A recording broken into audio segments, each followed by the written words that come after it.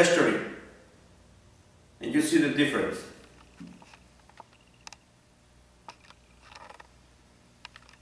Okay, 10 until 15 minutes for dry it up.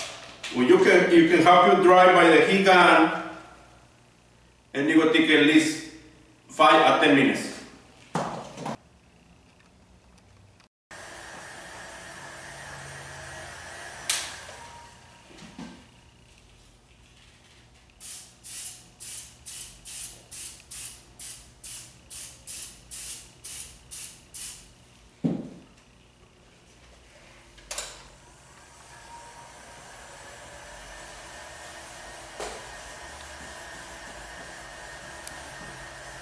Right there.